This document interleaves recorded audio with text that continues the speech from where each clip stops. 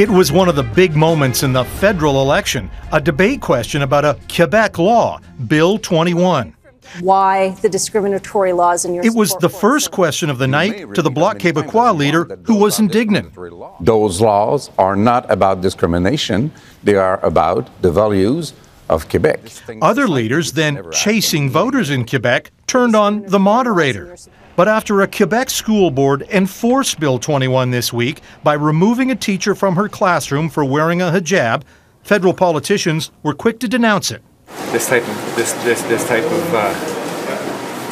of discrimination isn't reflective of the Quebec society I want to live in. It was so disappointing. And advocates say it's time for federal politicians to act on those impulses and defend the federal Charter of Rights for all Canadians. That is what we want to see happen, and what every single political party should do is unite behind that, behind challenging the use of the notwithstanding clause.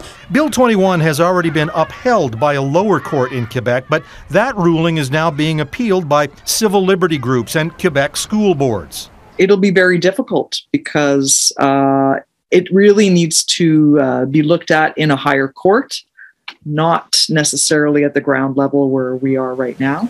The federal government, though, remains on the sidelines, saying only it is reserving the right to intervene in the future.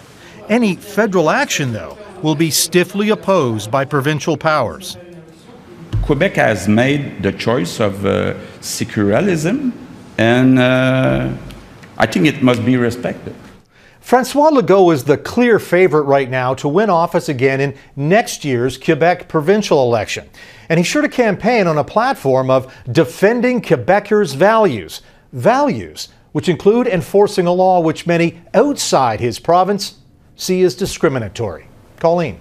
David Akin in Ottawa. Thanks, David.